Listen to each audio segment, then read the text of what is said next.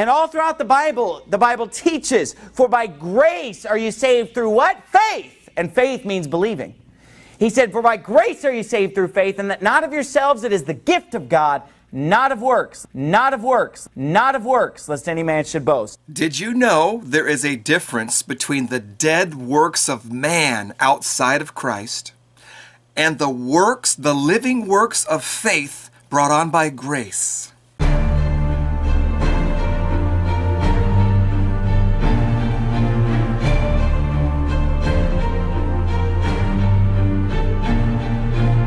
Satan and his ministers of unrighteousness have been playing on words since the beginning, since the Garden of Eden, when Satan told Eve, "Hath God said," in Genesis chapter 3. Did God mean it that way, is what he was really saying to her, making doubt. Without doubt, you can't bring in a lie. So he's able to create doubt on what words mean.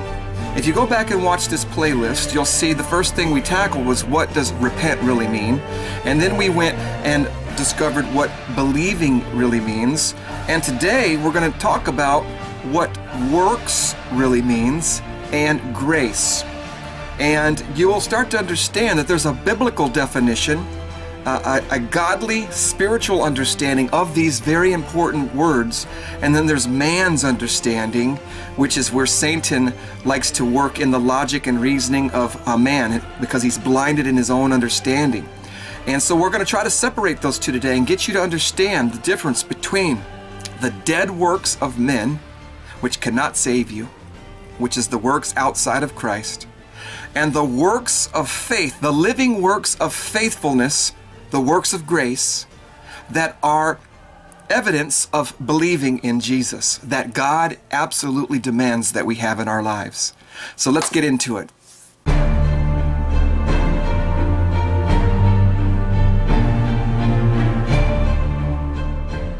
And all throughout the Bible teaches, for by grace are you saved through what? Faith. And faith means believing. And faith means believing. In part 4 of this series, we explain what believing really means to God. So if you have trouble understanding this teaching, go back and watch that teaching because it builds upon the understanding that you know what believing really means. If you don't understand what believing means according to Jesus, you may not understand this teaching. For by grace are you saved through what? Faith. And faith means believing. Not of works, not of works, not of works, lest any man should boast. Did you know there is a difference between the dead works of man outside of Christ and the works, the living works of faith brought on by grace? First, we need to talk about the dead works of man, which cannot save him. For by grace ye are saved through faith, and not of your own selves. It is a gift of God. Not of works, lest any man should boast. Oh, the dreadful dead works of a man. It might help if you forget everything you've ever been taught about works and grace. And let's start from scratch with the Bible and the Scriptures and praying for wisdom in your life that you will understand this. For there are dead works that man will be bringing before God one day, thinking that those works will get them into heaven. Many will say to me in that day, Lord, Lord, have we not prophesied in thy name?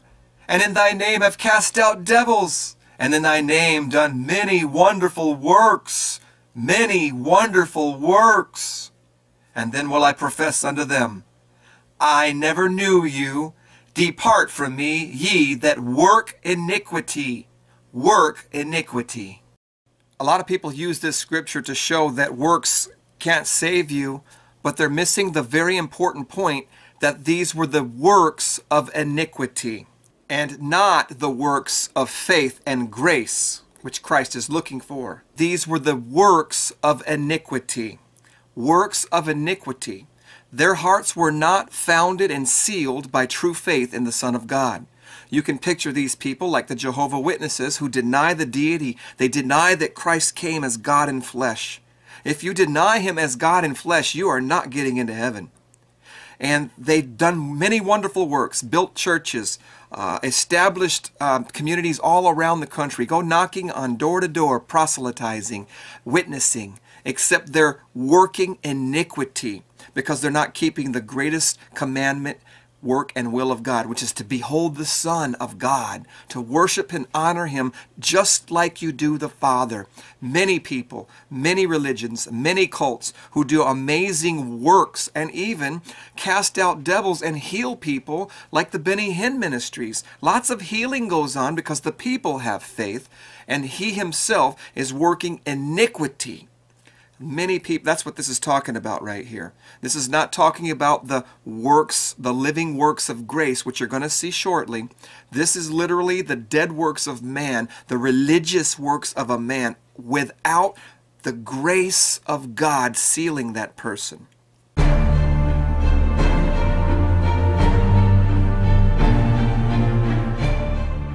This goes to show you how ingrained with bad doctrine we really are in our churches, that we don't even recognize these biblical terms such as works of faith. Works of faith. Look what Paul says. Remembering without ceasing your work of faith. Work of faith and labor of love. That's work of love. Works of faith has been expressed in the Bible through Paul and Jesus, and we just can't comprehend it because we're so programmed by these teachers who tell us that all works are the same. All works are not the same. All works are not the same. Work of faith and labor of love. The dead works of man and the works of faith are completely different. For by grace are you saved through what? Faith. And faith means believing. Not of works, not of works, not of works, lest any man should boast. Work of faith and labor of love. How can it seem like Ephesians chapter 2 tells us that man is not saved by works, and we know that we're saved by faith, but then you have scriptures in James chapter 2 that say the exact opposite. Check it out. Even so, faith, if it have not works, is dead, being alone.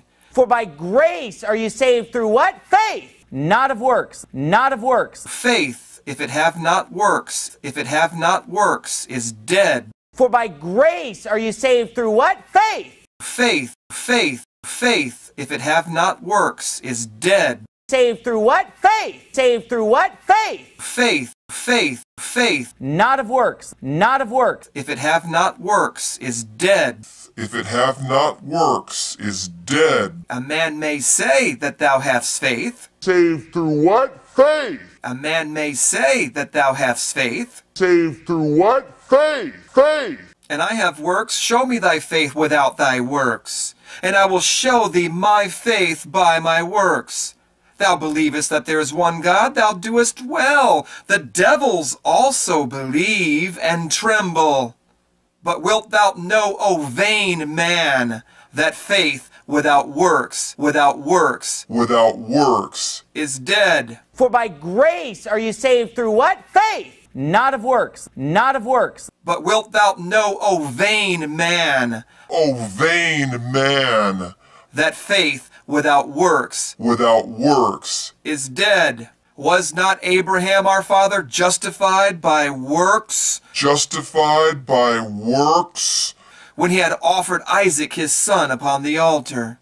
For by grace are you saved through what? Faith. Not of works, not of works. Seest thou how faith wrought with his works?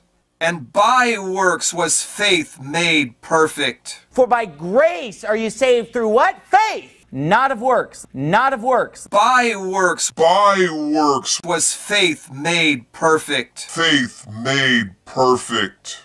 And the scripture was fulfilled, saith, Abraham believed God. For by grace are you saved through what? Faith. And faith means believing. The scripture was fulfilled, saith, Abraham believed God.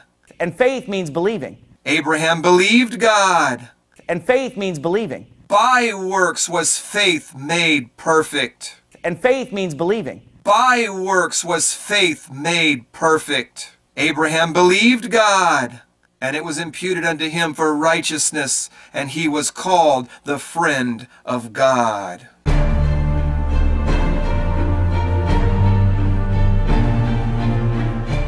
Without the discernment of God, the wisdom and the Holy Spirit, without the anointing teaching us right and wrong and to understand the written word of God, we would think that this is a contradiction.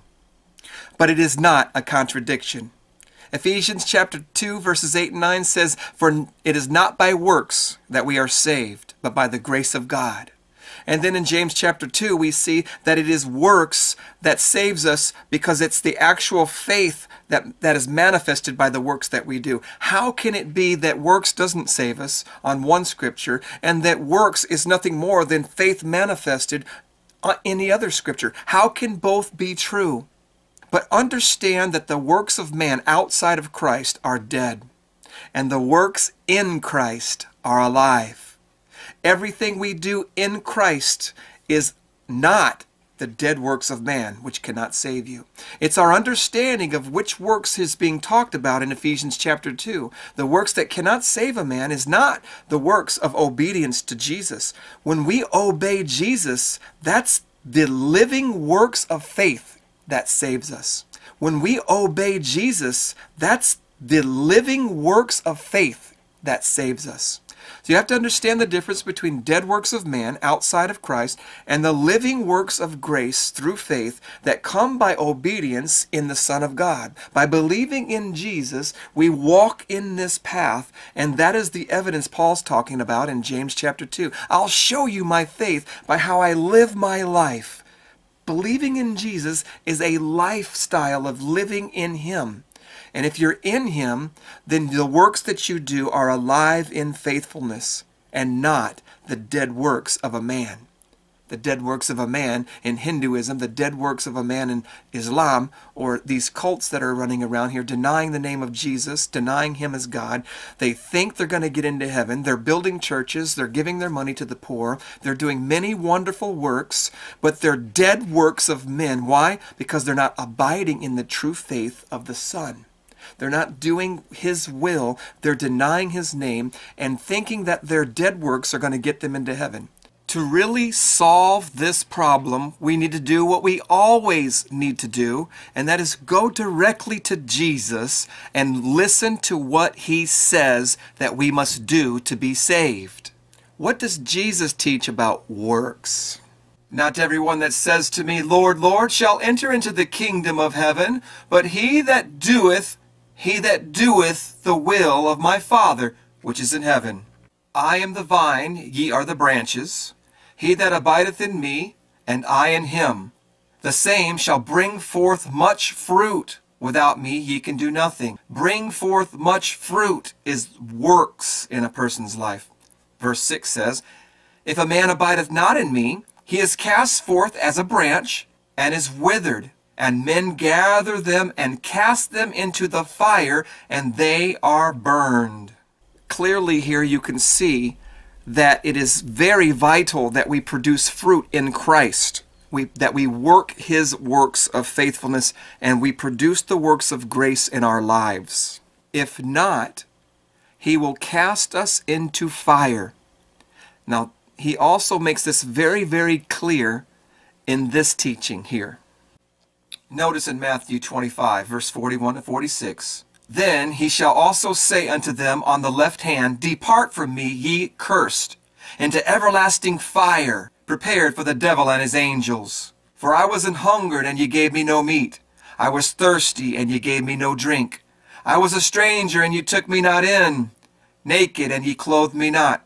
Sick and in prison, and ye visited me not. Then shall they also answer him, saying, Lord, when saw we thee an hungered, or athirst, or a stranger, or naked, or sick, or in prison, and did not minister unto thee? Then shall he answer them, saying, Verily I say unto you, inasmuch as ye did it not to one of the least of these, ye did it not to me. And these shall go away into everlasting punishment, but the righteous unto life eternal. What Jesus is teaching in John chapter 15 about abiding in Him and producing fruit is the same kind of work that He's looking for right here. Feeding the hungry, visiting the sick, the works of love, the works of grace, the works of faithful obedience to the teachings of Jesus, producing the grace that comes from the kingdom within us through Christ's Holy Spirit. The evidence of salvation, of being born again, the works of godliness and righteousness in our lives must be apparent, or there is no salvation in a man's heart. He will be gathered like a branch and tossed into the fire.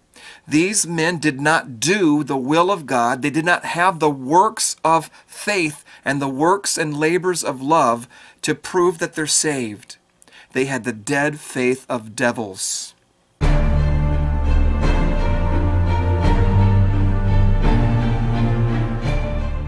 Again, it is very, very crucial we distinguish the difference between God's works that he demands we keep, and he that overcometh and keepeth my works unto the end, to him I will give power over the nations. Keepeth my works unto the end.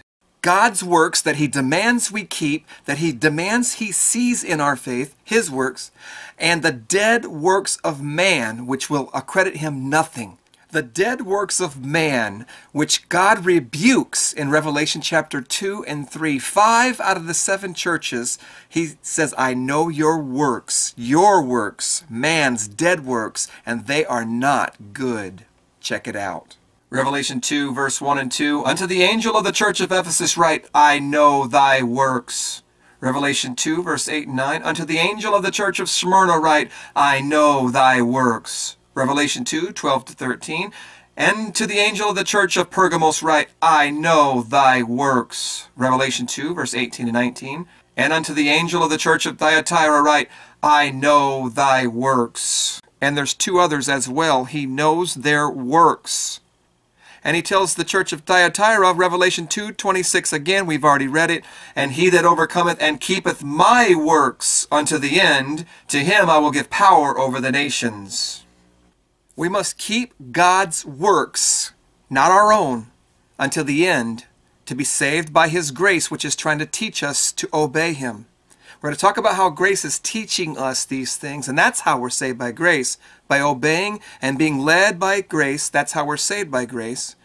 And we're going to get into that later, but I want to focus on something here that a lot of people overlook. The church that he talks to, the church of Sardis, he says, I know thy works, and they're not perfect before God yet. And unto the angel of the church of Sardis write, I know thy works, for I have not found thy works perfect before God. Now, what does that mean, perfect? Is God really asking us to live perfectly? Actually, he is. But if we don't live perfectly, does that mean we're not getting into heaven? Of course not. 1 John chapter 2, verse 1 says, if any man sin, if we've sinned, we have an advocate with the Father. I'm not preaching perfectionism here. The doctrine of perfectionism, that you have to be perfect, one little mistake and you're going to hell. Because the Bible says that you have the grace of God to cover you in that. But God's looking for perfect work. What does perfect work mean? It means that your works have to be done in faithfulness. Check out this scripture which shows us exactly what perfect works is. Check it out. James chapter 2, verse 22. Seest thou how faith wrought with his works, and by works was faith made perfect. The dead works of a man are useless because it's not wrought with faithfulness in Jesus Christ. Faith and works wrought together bring perfection to God. It doesn't matter if we make small mistakes. It's, are we living faithfully to God and producing the works of faith in our life, or are we offering up to God the dead works of man that are without the faith required? You have to have both, and they're not teaching that. I think it can be expressed in one simple statement. The dead works of man are the works without faith, and the living works of faith are the works with faith. You can't have one without the other.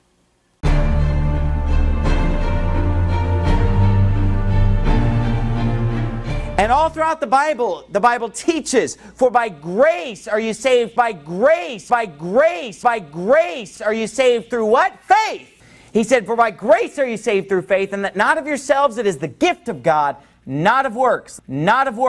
Again, we don't understand what grace is, how grace works and how it's applied to our lives and our call to work and participate in grace. We have no understanding of this in our churches today. Just like people are not being taught what real biblical repentance means, nor are they taught what believing in Jesus really means. Grace is another one of those things that people have no real, true biblical understanding about.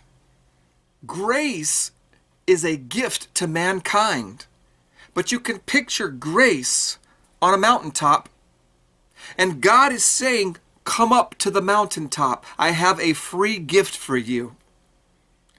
God is calling us to do something in our own works of believing, in our works of faith, that are going to be necessary for us to attain the grace. Let me show you what the Bible says about faith accessing grace. Check it out. Romans chapter 5, verse 2 says it very clearly, by whom we also have access by faith into this grace. We have access to the grace. We have access to the free gift. We have access to the blood of Jesus through believing and responding by faith. The kind of faith that Jesus says, do my will. If Jesus says, I have a free gift of salvation, I have a blood covering for you, it's over here, I want you to come over here and receive it, and we respond by believing Him, we walk over to Him, and we receive that free gift. That is the most clear analogy I can give you. God wants us to believe His teachings, to have access to the free gift, which we cannot do on our own. The free gift itself is waiting for our faithful reaction, our faithful works to respond to the teachings and commands of Jesus to come and receive this free gift. Something else you will not hardly hear in the churches is that grace does not save everyone. You have to access it by your faith. We just talked about that. Did you know that you can frustrate the grace, fail at grace? The grace can be given in vain, and you can fall away from grace because your faith is not responding, because your faith is not receiving. Not everyone will be saved by the grace of God. The Bible clearly says this. What shall we say then? Shall we continue in sin that grace may abound? The Bible tells us we've been given a measure of faith, a measure of grace, a measure of Christ. And we are told in 2 Peter 3:18 to grow in grace. Galatians 5:4 tells us you can fall from grace. Hebrews 12:15, you can fail at grace. 2 Corinthians 6:1, you can take the grace in vain. And Galatians 2:21, you can frustrate grace. What is grace trying to do? How are we saved by grace? Grace is our teacher. He says in Titus 2:11 and 12, for the grace of God that bringeth salvation has appeared to all men, that's Jesus, and teaching, His teachings is what saves us, teaching us to deny ungodliness, worldly lusts, that we should live soberly, righteously, and godly in this present world. So either we're learning from grace or we're despising grace. Hebrews 10:29 says you can despise grace. Just like you can fail, frustrate, and fall away from grace, you can despise the grace of God. The grace of God is a gift, but that gift is waiting for our faith.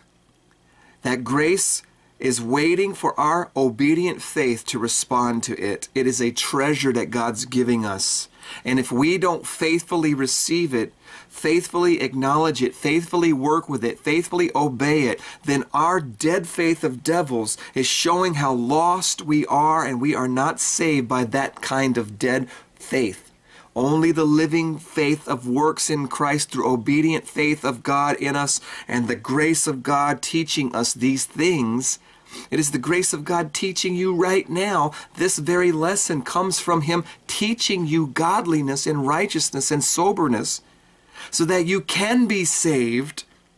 How? Check this out.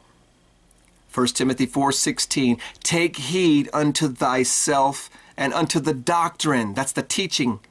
Continue in them, for in doing this thou shalt both save thyself, and them that hear thee. Acts 2:40, and with many other words did they testify and exhort, saying, save yourselves from this untoward generation. Romans 6:17, but God be thanked that ye were the servants of sin, but ye have obeyed from the heart that form of doctrine which was delivered unto you. Romans 10:16, this tells us what faith and obedience is all about. But they have not obeyed the gospel, for Isaiah saith, Lord, who hath believed our report? Believing is obeying. 2 Thessalonians 1:8, in flaming fire taking vengeance on them that know not God, and that obey not the gospel of our Lord Jesus Christ. 1 Peter 4:17, for the time is come that judgment must begin at the house of God. And if it first begin at us, what shall the end be of them that obey not the gospel of God? Romans 16:26, but now is made manifest, and by the scriptures of the prophets, according to the commandments of the everlasting God, made known to all nations for the obedience of faith. 1 Peter 1:22, seeing ye have purified your souls in obeying the truth through the Spirit unto unfeigned love of the brethren. See that ye love one another with a pure heart fervently. Obey the truth. Brothers and sisters, it goes on and on and on and on and on. Grace is teaching us to walk in the footsteps of Jesus. Jesus' teachings are to turn away from this world and follow his teachings. We're saved by grace through faith, obedient faith, not the dead faith of devils. You cannot say you believe in Jesus and not do what he says. There's no difference between obeying and being saved by grace. There's no difference. You're saving yourself by letting grace teach you. Grace is our teacher. Grace saves us by obeying the teachings and doctrines of Christ. Grace saves you, not of works of man, but of works of faithfulness, obedient works of living works of faith of Christ's Holy Spirit working in us, teaching us to turn away from ungodliness and live holy and righteous in him. If you're living in him, you're indeed saved by grace. If you're living any way you want, you're living in sin and you're not listening to grace. You are rejecting grace. Let me tell you something, and I'm going to close with this. These teachers say you can continue to sin and still be saved. What they're teaching you is not only dead faith, but how to reject the grace of God, which is coming to teach you. They're teaching that that you don't have to repent and that you can reject the grace of God and continue to sin and you're going to be saved. What I want you to know, if you're struggling with homosexuality or any other sin in your life, that if you are crying out to God in your weakness and you're turning away from that sin and you're reaching out to God to save you, to spare you, to teach you, you're on your knees, you're crying, you're not embracing the sin, you're turning away from the sin, and you're crying out to God to help you to walk holy, you're responding to grace. You're faithfully obeying. It doesn't matter if you're having struggles at that point because you've repented. You're repenting and you're repenting and you have repented from, but you have to keep pressing forward. You're not done yet. He's not perfected your faith yet. He's not perfected your works yet. If you continue to live faithfully obedient and repenting from your wickedness, God will perfect you. If you hold on until the end, that is the big challenge that we have. Holding on to our obedient faith in the process of being pruned and changed and letting go, continuing to let go and let go until God manifests his holiness and righteousness in us. That's living by faith. That is when they say you're saved by grace through faith, not of your works. That's the kind of evidence that you are saved by grace through faith, not of the dead works of man, but of the living works of obedience by obeying the doctrine and teachings of Jesus Christ. I hope that this video helps you understand the difference and how to hear the kinds of teachings that are destructive out there and understand what the true biblical teaching of being saved is all about. I hope you understand what repentance is, what believing in God is, and what salvation looks like, and now what grace is all about. This can go into more depth, but I don't have time for this video. Keep watching the playlists, and thank you for your donations, brothers and sisters. You help make this ministry possible. Keep praying for me. I'm not perfect yet. I'm striving for perfection. I still got to crucify much flesh. I thank you guys. God bless you guys. And listen, the next time somebody says that they're saved by grace through faith and not of your works, and they're trying to say that you don't have to repent from sin, or God's not looking for works of love and obedience in your life, if they're stuck on this idea that they don't have to have the works of love, the works of obedience, the works of faith, the works of grace, and they're stuck on this idea that they're saved by grace through faith and not of works, I want you to play this for them. I want you to play this very next clip that I'm about to show you again. Play this part for them.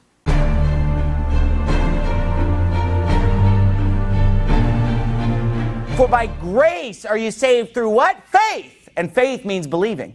Not of works, not of works, not of work. Even so, faith, if it have not works, is dead being alone. For by grace are you saved through what? Faith. Not of works, not of works. Faith, if it have not works, is dead. For by grace are you saved through what? Faith. Faith, if it have not works, is dead. Saved through what? Faith. Saved through what? Faith.